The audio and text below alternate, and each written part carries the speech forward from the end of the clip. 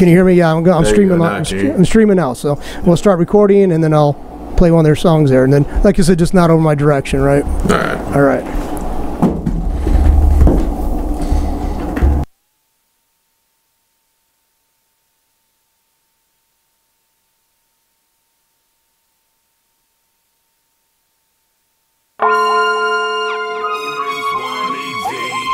I'm steady on that creep. So who's really fucking with me? With me, you'll find me rolling 20 deep. I'm steady on that creep. So who's really fucking with me? With me. You see me, laid back, I'm zoned out. In the whip, wood grain, I'm coked out. Swerving through the dope route. Anyone blocking the way to getting choked out. That's us to see just what evil and Polk out. For getting smoked out. A hazy cloud rolling out the window now.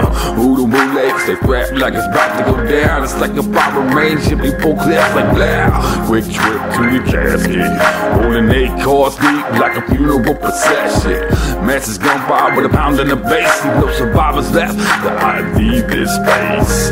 Keep your vision dark with fist cocked for lights out, lights out. Let's be real, you really wanna fucking show down or throw down, then go round, sleep your lungs gasping till they close down. For lack of hope, how you plan competing with the beast of his niece? These cannibals are starving and they ready to feast. You'll find me rolling 20 deep. I'm steady on that creep. So who's really fucking with me? With me, you'll find me rolling 20 deep. I'm steady on the creep. So who's really fucking with me? With me. Yo, I'm east side swerving, all up on the curbin'. Fiends I be serving, I never stop working. Hoes like twerking, pussy for a person. A lady in the streets, but a freak behind the curtain. I tried to tell her, don't be a pussy seller for a knockoff Coach purse and a fucking cigarella. Say you all about your cheddar, but you know you can do better. Say you looking for a baller, money makes that pussy wetter. On a late night, creep might turn you a trick. For a big face, you might run through a click. On a good night, you might stack you a grip. On a bad night, you might walk away with shit. I tried to tell them hood hoes ain't shit. So pay attention to this lesson when you're stacking your grip. You on a late night creep, homie, bet not slip. Cause these hoes nowadays will make your dick drip. It's like every time I'm rolling, all by my lonely player haters eyes swollen. Trying to figure what the boy Polk Frost is holding. Wheels so clean and the wrist stay frozen. Blowing, come on. Rolling 20 deep. I'm steady on that creep. So who's really fucking with me? With me, you'll find me rolling 20 deep. I'm steady on the creep. So who's really fucking with me? With me. I'm rolling inside, see Pirellis in the concrete. See me riding with the homies. Catch me up in the dim lights, a relic from the good life. Except when they beefing with me. See they sensing, I'm seeing them ceasing to breathe. Making deals in the alleyways. If I make it, we all getting paid. Creeping this in the street. Written words, they confessions of darker times. Lyrics bound in pain, gagged and slain. Hey guys, what's up? This is John from All Points TV, and I think your followers will know you, but I'll introduce you guys to, if there's somebody out there who doesn't already know who you are. This is Polk, we're Project Born, and also Hoodu, both in studio today. So how you guys doing? We're doing good, man. Doing good. Appreciate you having us.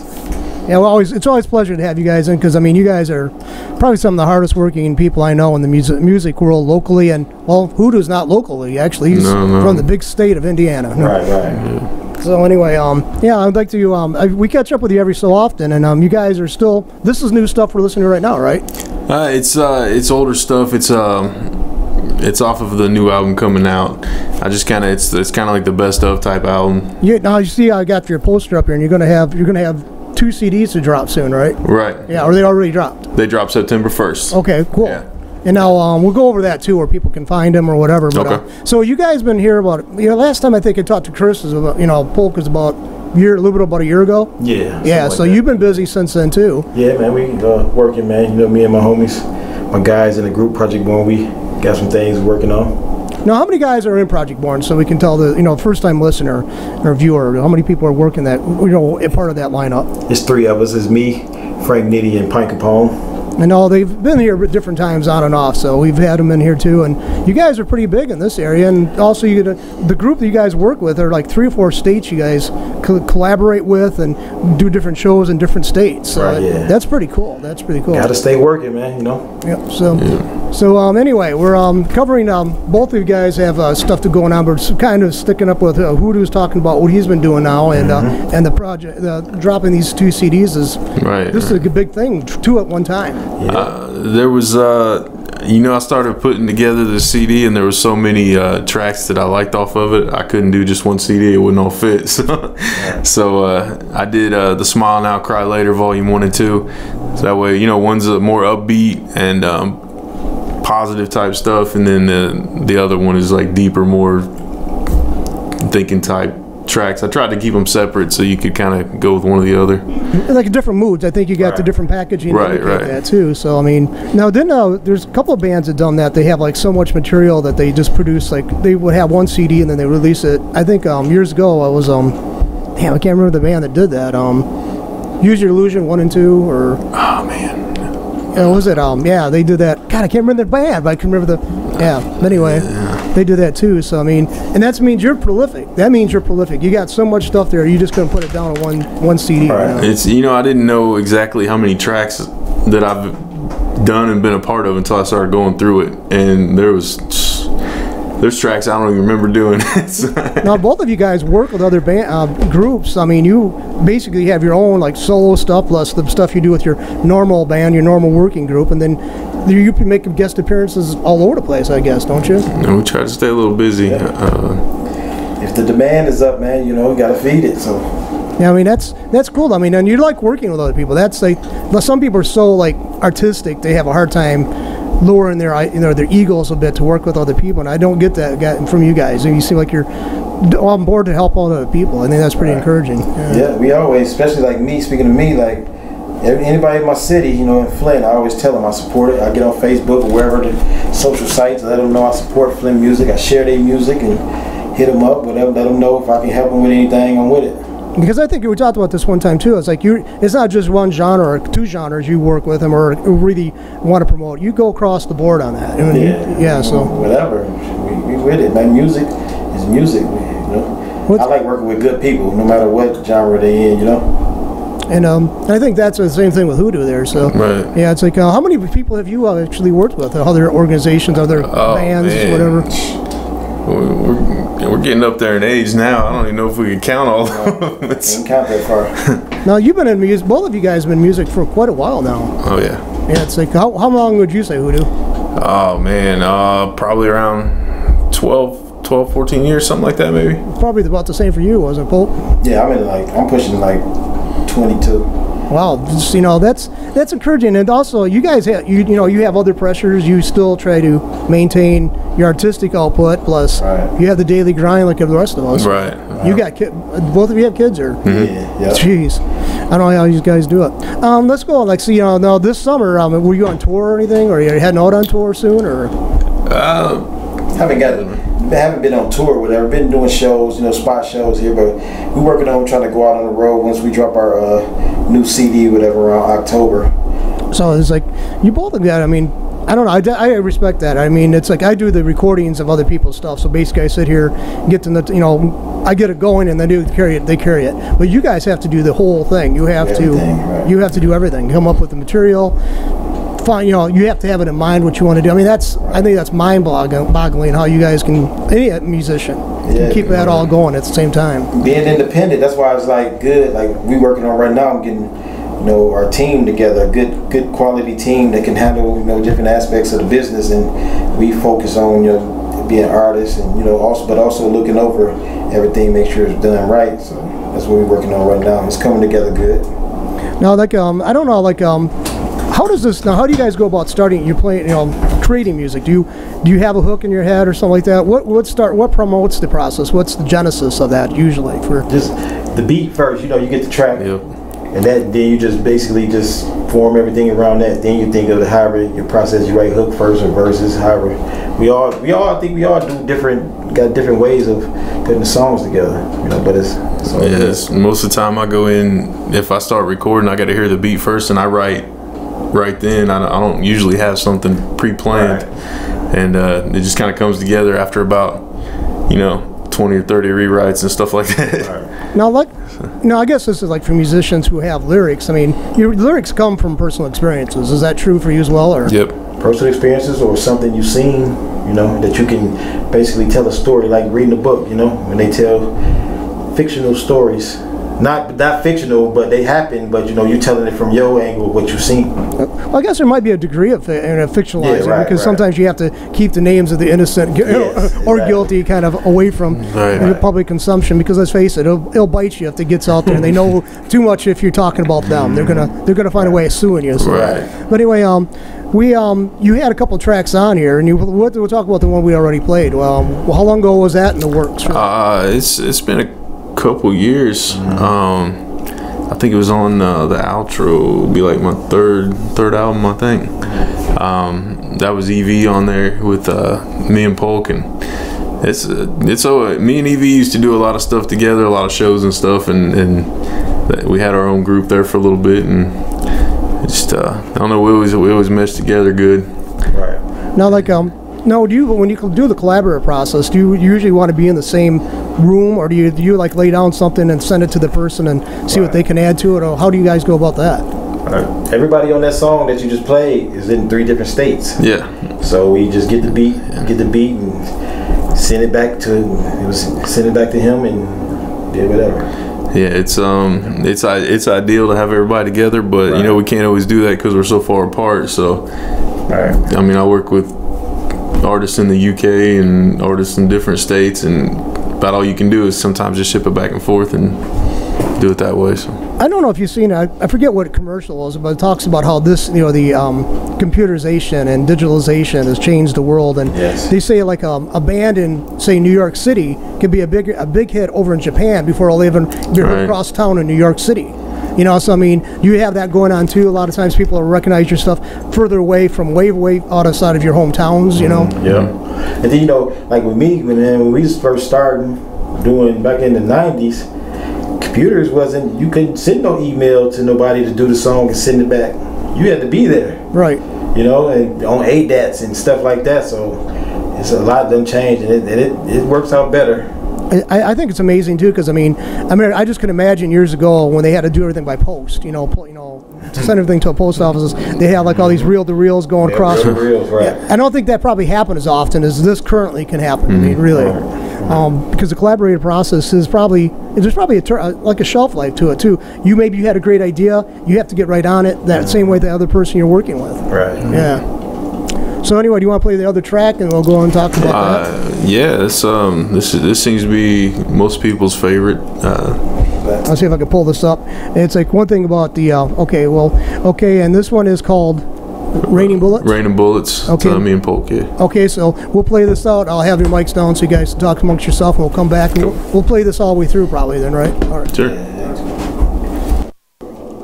You'll find me.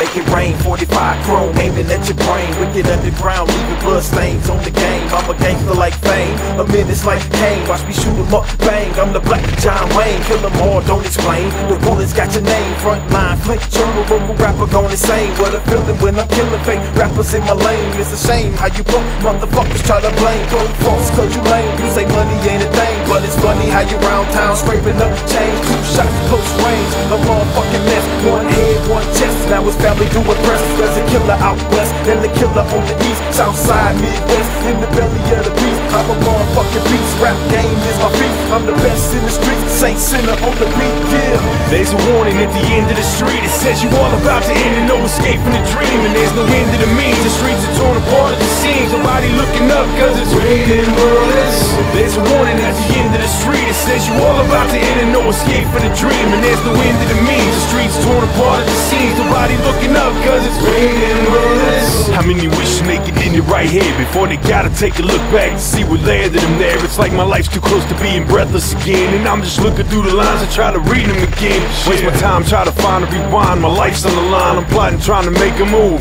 Next dude with the attitude is rolling smooth. Nah, dude, I'm just running chasing seconds. Sick of having nothing, I ain't ready for redemption. I'm just trying to get something. See, the world gonna change right in front of our eyes. Can't nobody stop the schemes up inside of our minds. So I gotta get it back on this track and take what's mine. Get myself right back up in this crowd. Too many people wishing that they was with us, they ain't ready.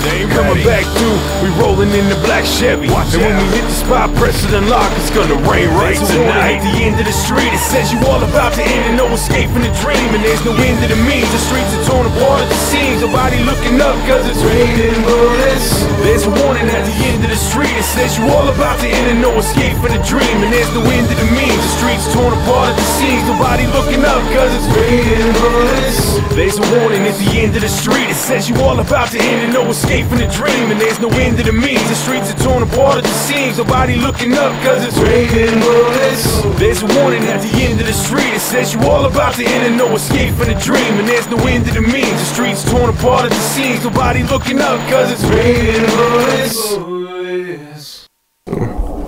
Yeah, anybody who's been around Flint around New Year's Eve knows what that sounds like. I don't know. Yeah, right. Yeah, have you had the pleasure of being around here, Hoodu, for New Year's? I have not. We have a few people pop off and stuff up there, but I think Polk can contest to it along with me. It's like it's insane. Pretty crazy. Yeah, I was like one day I was walking across. I was like it was well past the 12 o'clock hour, so I was walking back somewhere. And there was like you can hear it coming down in the trees. Yeah, so I mean anybody's been around here. Now whose idea was that song? Was that yours or? Just kind of came to. I don't even remember. It came together. Because I listened to this one. I'm like this could be relevant to anybody from Flint, man. Right, yeah. Or probably any other city, I guess. You know, it's got the same problem. Idiots with guns out there just shooting randomly. Right. But anyway, it's a great song. It's got a great feel to it. Now let's see. That's like how would you consider that more of the upbeat song, or would you consider that more of a real song, or what? It could be taken either way, I guess. If you're singing about it, you've got something to be happy about, right? Right. And I mean, that's the one that everybody seems to like, is that track more than most of them, and I like it too. It's catchy, and but we've been kind of sharing that around. Me and Polk are talking about doing a album together here later on, and hopefully be that type of music. See, I'd like to hear that on the soundtrack of a movie, like a movie, man. Right. Especially if we ever made a movie about Flint, that would have to be in there somewhere. Had it in one of the scenes. Yeah, it's like it has to be in there. Right, gotta be. Right. Because I mean, it's like I hear songs too, and I actually come up with imagery, like Against the Wind. I had the imagery of that, and then years later they came up with the video for that. So Bob Seger's song, and it was like amazing. Whoever did that video had almost the same images I had for that song. So I mean, that doesn't happen too often. But now, do you do videos for your songs? I have videos for True Life. You say where I do them at? No, I mean, do you have them? But what do you do down there in Indiana? Or? Yeah, I do. I do. There's a guy in Indiana we use, Johnny Israel. He's real good at videos. Dude knows what he's doing. So he did a track with me and Ed Money a while back called True Life. And I've got a few just different ones. Whenever we can make a video, we make one. Yeah. Now, see, years ago, back in MTV days, was when MTV actually played music. I don't know what the hell they're doing now. I don't know what they're doing now either. Yeah, it's like I don't know. It's like anyway. That was a big rush. I mean, nowadays it would be so easy. I mean, I've seen fans put together great movies clips for alternative for the Star Wars. Could you imagine somebody going out there for their these small bands, rap artists and stuff, coming out there and somebody actually doing that for them? You could be way off the hook with the stuff you got available now. Right. So I mean, years ago, you look at some of the stuff MTV put out. I was like, it's good. I mean, I'm not gonna knock it. It had a huge budget, but nowadays, somebody in their basement, could do something just as good, and even probably outshine it. With a camera phone or something. Oh yeah.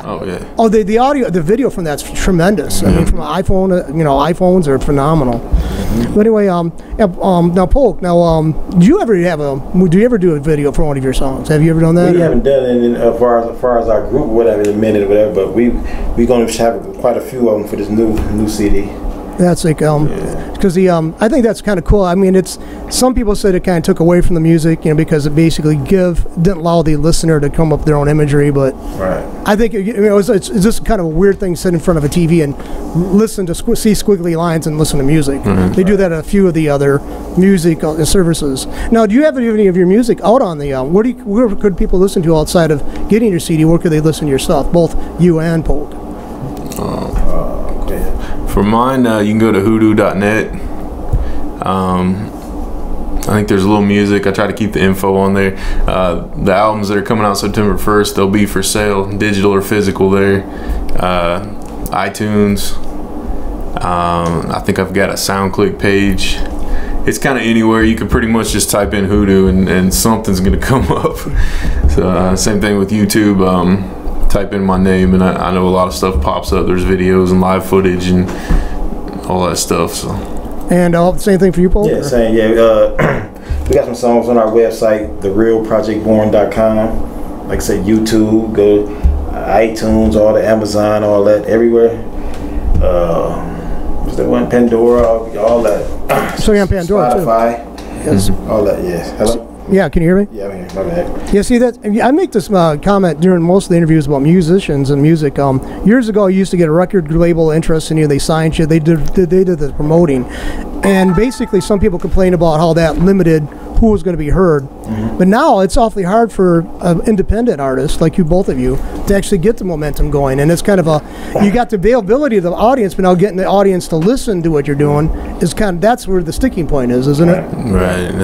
I recently actually took a little break from music for quite a while, and just recently started doing all this, and it seems to be building up fast. I mean, I appreciate everybody that still supports and hits me up on music and stuff, because I was thinking I was gonna have to start all over from the bottom, and come back, and I'm still having to start off a little low, but it's nice that people remember me, he was having a midlife crisis. I was a midlife crisis at how old? No.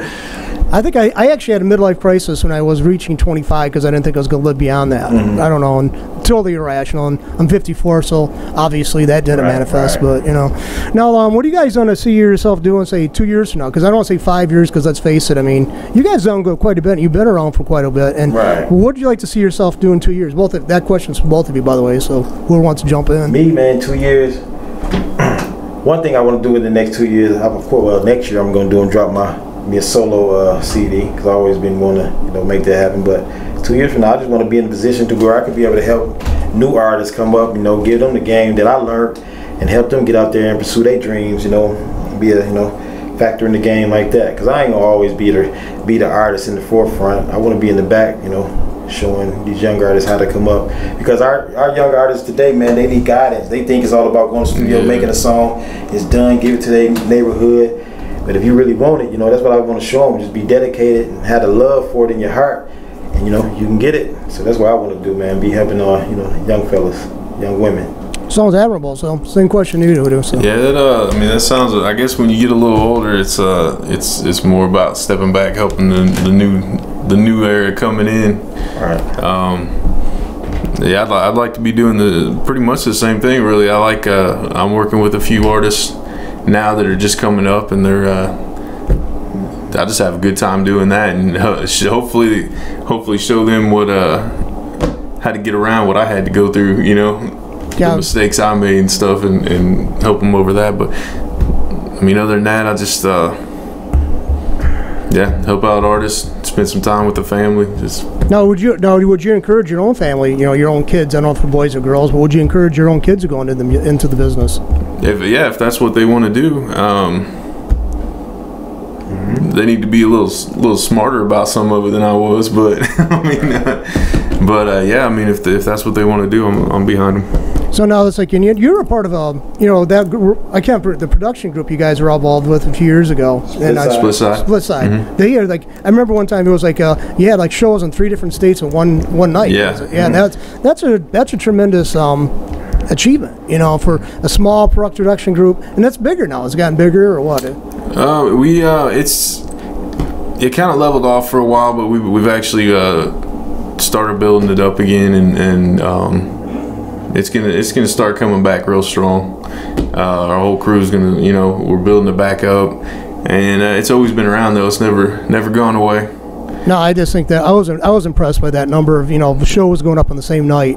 It takes a lot of coordination, a lot of effort, and it takes a lot of, you know, let's face it, you got to have the talent pool to draw from. Right. So I mean, that's tremendous. Now, what do you what I was gonna say now, if somebody is like, could they contact you? You have somebody out there, maybe, you know, Polk's here in the Flint area, and you're in Indiana. Somebody's out there and they're listening to this, and they're from one of your areas, and they have something. Would you want to say? Would you encourage them to, you know, contact you and see what you can maybe work together and stuff, or are you just more happy with the group you're working with currently? I'm always open to working with new artists. I mean, not necessarily being new, where anybody, you know what I'm saying? If you about you, it ain't. I mean, they got to be serious artists. That's why I would say that. You can't just come to me and say, I want to do something with you, to do a song, and then you don't try to do nothing with it.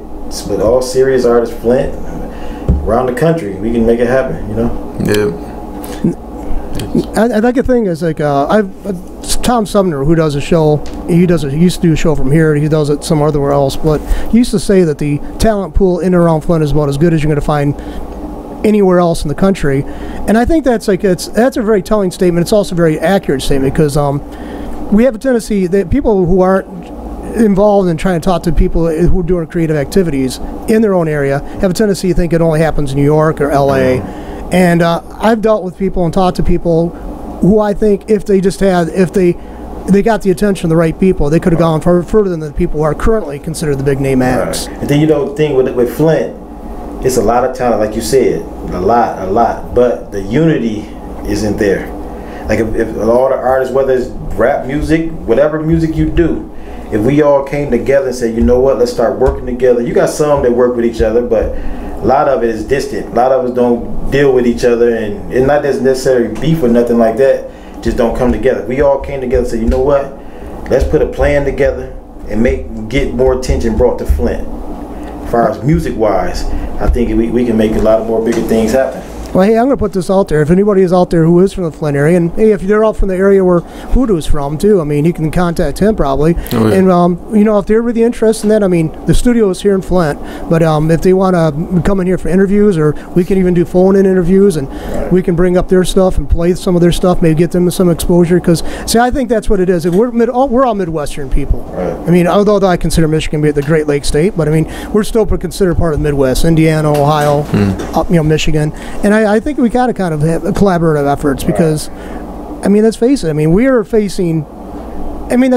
do something like that, a lot of people are not going to just simply get recognition they should probably, you know. Right. Because Flint is known for a violent city, and when you talk violence, don't nobody want to pay attention to no city, because they think we all knuckleheads. So that's what I try to do. I try to, when I get out and network with people, I let them know, look, we can work together, do something. Flint ain't all about what you're hearing. You might hear the bad things going on, everything that's going on, but when it comes to the music, it's good people there that you can, you know, get with and network with and do some things with. So that's what I try to put that off to people when I go to other states. A lot of people hit us up all the time to do work, you know what I'm saying? Because we the type of guys you can approach and, you know, say, hey, what's happening? Let's do something, you know?